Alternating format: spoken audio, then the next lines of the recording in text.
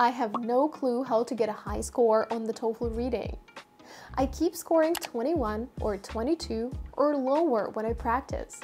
I can't finish this section on time because every time I take a practice test, there are usually 3 or 4 super challenging questions that take up most of my time. I hate the insert text question type.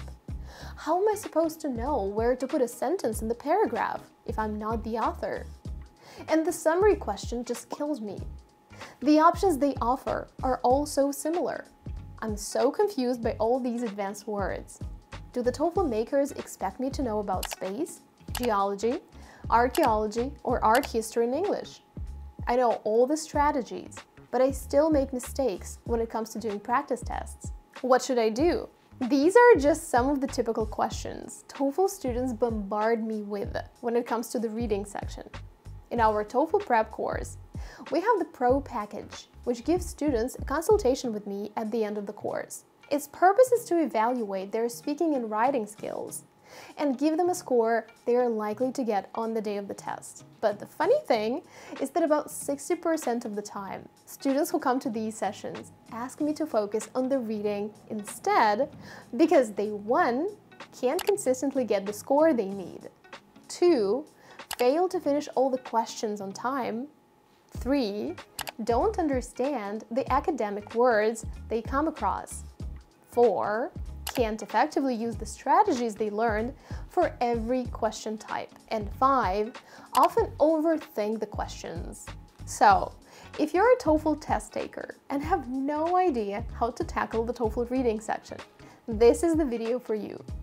Don't forget to subscribe to our channel to get more test-taking tips and click the bell icon to be notified when the next video comes out. Today, we're going to analyze a passage from the TOEFL reading section so that you can see for yourself that this section is not as scary as it may seem. We'll analyze the question types, review the strategies for them, and most importantly, learn how to apply these strategies to real tests. If you're watching this video now and want to know the templates that make up half of your answers and allow you to score high on the TOEFL speaking and writing sections, click on the link down below.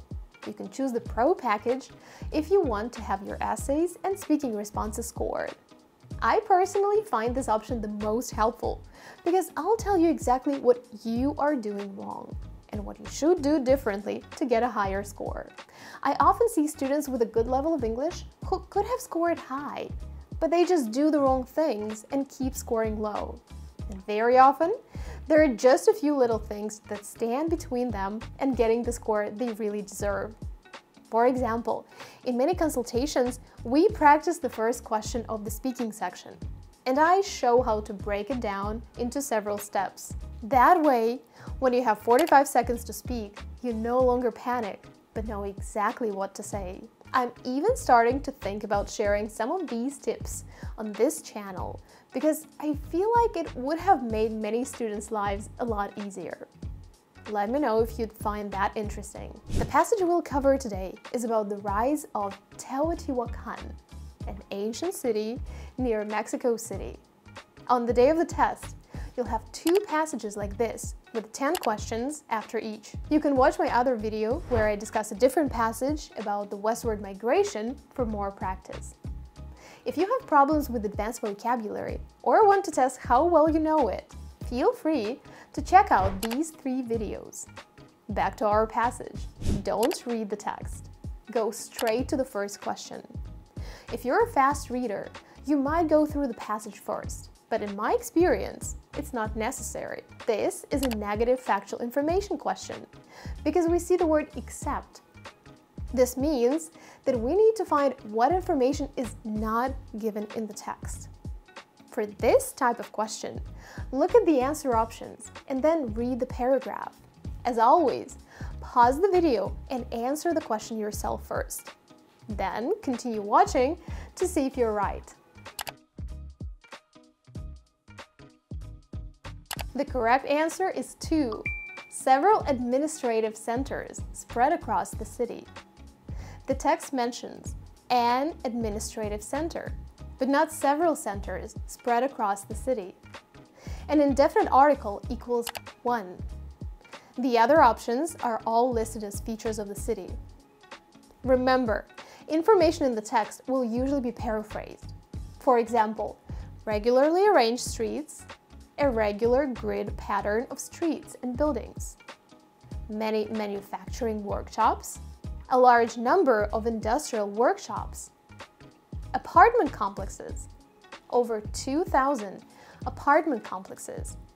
To recap, for this question type, it's much easier to look through the options, identify the keywords, and then read the paragraph, already having in mind what you're looking for. Question 2, vocabulary question. I always say that there are two types of vocabulary questions. The ones where you know the word in question, and in this case, finding the right answer is usually a piece of cake. And the ones where you don't know the word. Such questions are more challenging. A typical mistake many students make is only trying to guess the meaning of the unfamiliar word from context. Very often, context won't give you much information about the word's meaning. So, apart from doing that, you might also try to analyze the word itself. Look at its prefix, suffix, and root. Now, take your time to answer this question.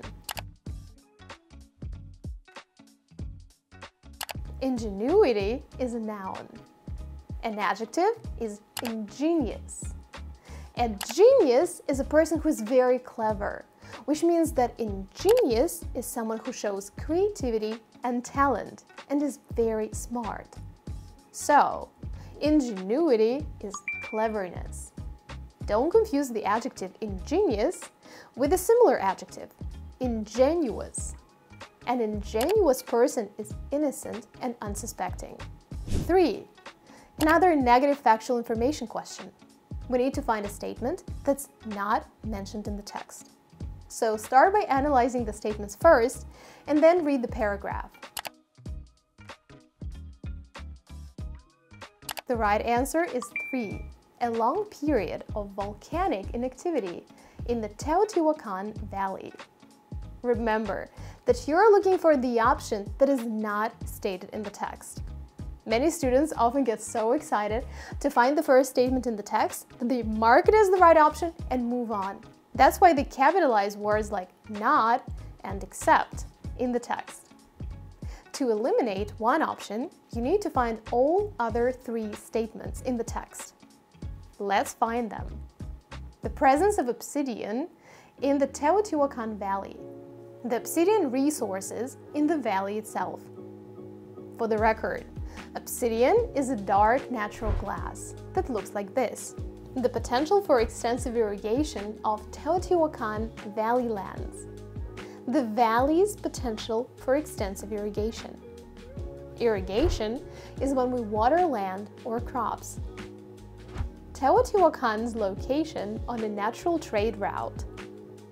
Geographic location on a natural trade route to the south and east of the Valley of Mexico. 4. An inference question. In this type of question, you need to draw a conclusion based on the text. For this particular question, I need to find what can be inferred from paragraph 3 about Cuicuilco prior to 200 BC. Prior means before. As I go through the paragraph, I try to break it into a few simple main ideas. The paragraph mentions that prior to 200 BC, Cuicuilco was the largest of several relatively small centers in and near the Valley of Mexico. Around 200 BC, a volcanic eruption seriously affected Cuicuilco, covering much of its agricultural land with lava.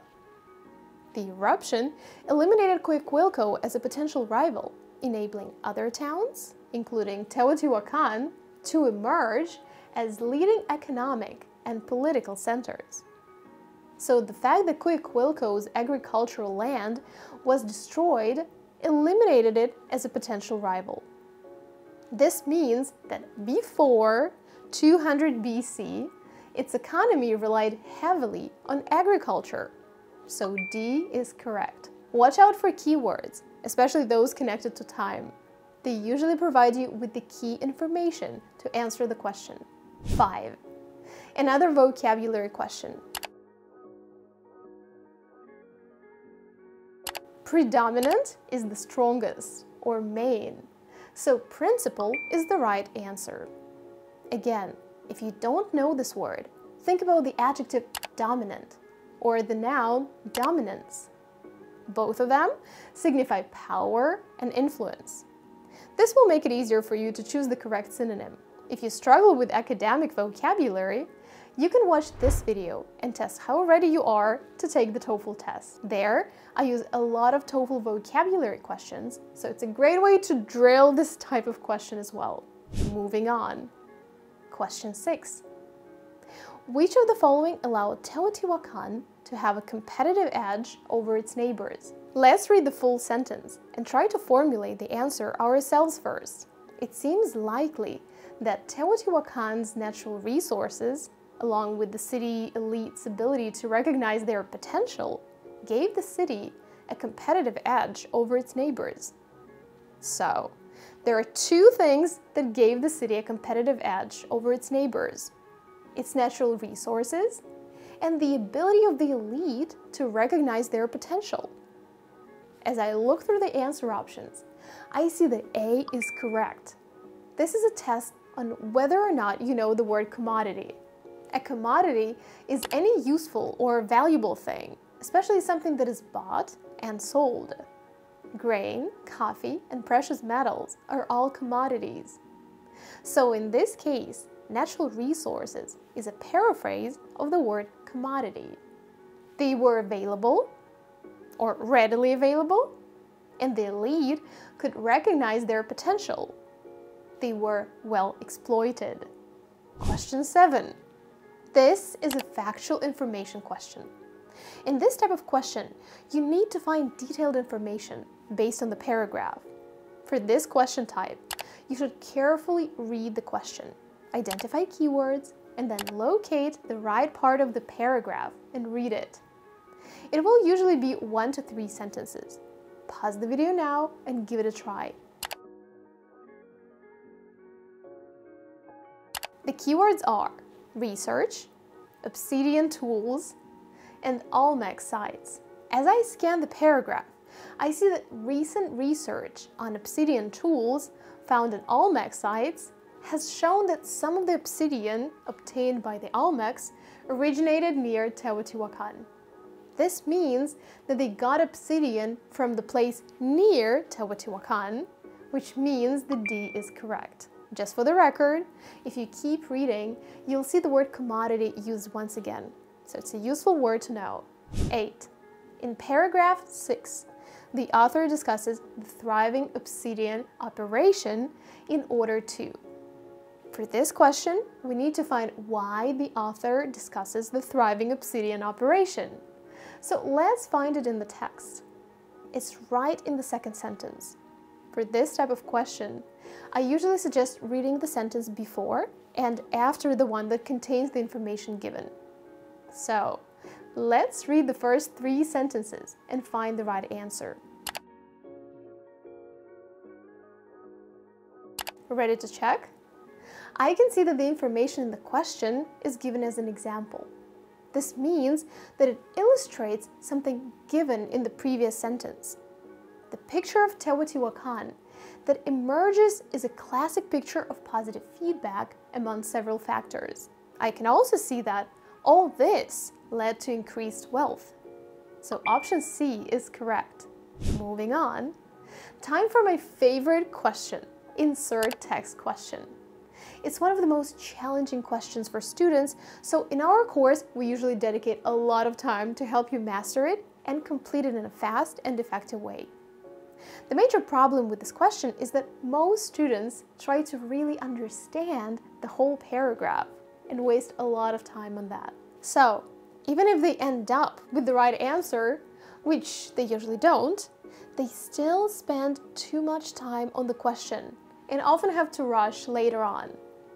In this question type, you need to find where the sentence could be added to the passage. Take your time to answer this question. The right answer is D. In the last sentence of the paragraph, we learn that the city had economic and perhaps religious contacts with most parts of Mesoamerica. And then we add our sentence, which illustrates this fact. It provides examples of how far its contacts went. Finally, the summary question. You should complete the summary by selecting the 3 answer choices that express the most important ideas in the passage. For this question type, you should 1. Choose the major ideas. 2. Avoid options that are too general, which makes them irrelevant, and also options that are too specific, which makes them minor details. 3. Choose the options that contain several ideas mentioned in the text. Ideally, those that contain the main ideas of a few paragraphs. And 4. Avoid choosing 2 options that cover the same information. The right answers are A, D, and E. All these options contain many ideas that we already remember from doing the previous questions. If you don't remember any of them, you can always come back to the text and quickly scan each paragraph, looking for the main idea. It's not very difficult, as you already know many paragraphs well from doing questions 1 to 9. A small tip from me. As you go through the previous questions, pause for a second as you move from one paragraph to another, and think about the main idea of the paragraph you just covered. You can even write these main ideas down, very quickly obviously, as you go through the text. This will save you a lot of your time later when you do the summary question, as you won't need to go back to the text at this stage. This was half of the TOEFL reading section. On the real test, you'd get 1 more passage with the same question types. If you feel like practicing more, you can watch this video. To work in advanced vocabulary, watch these 3 videos. In fact, the word coerce that we saw in the text is part of one of these videos. Now, it's time to calculate your results. Write winner in the comments below if you answered all the questions correctly. If you made any mistakes, let me know which question types were the most difficult and how many correct answers you got overall. If you're currently preparing for the test and want to check how ready you are, click here to get your writing and speaking scored. Don't forget to subscribe to our channel for more tips and tricks on how to ace the TOEFL. And remember, scoring 100 plus on the TOEFL isn't rocket science. It's the little things you do that make all the difference. As always, I wish you all a stellar TOEFL score. Until next time.